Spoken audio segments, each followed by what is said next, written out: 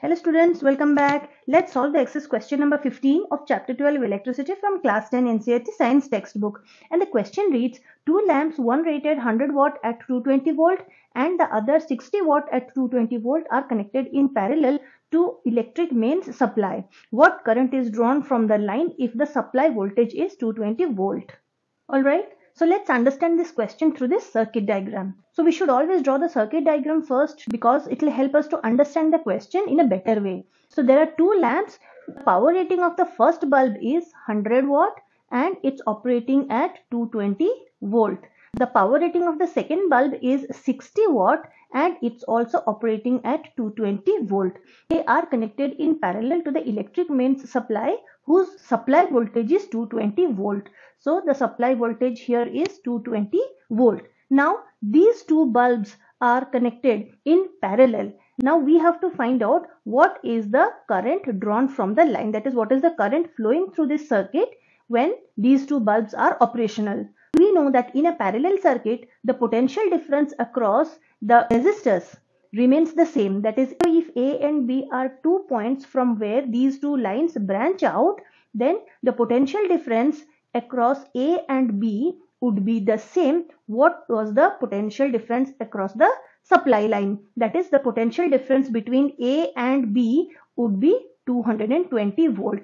Now since these two resistors are connected to point A and B, so both these bulbs or the resistors, they will operate at a voltage of 220 volt.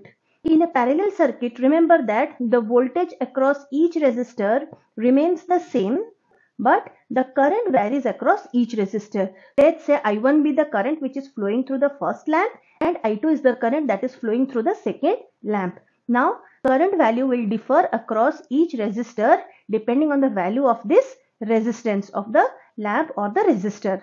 But the total current or the overall current in the circuit will remain the same. The total current in the circuit will be the sum total of the current that is flowing in these two individual resistors or the lamps.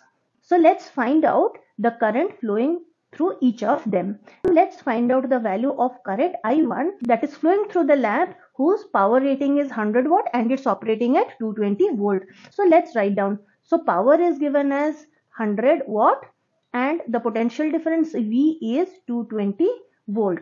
Now we know the formula, power is equal to voltage multiplied by current. Now here P1 will be V into I1. So I1 will be P1 by V, that is P1 is 100 by V is 220. So that gives us 5 by 11. So the current flowing through the first bulb is 5 by 11 ampere.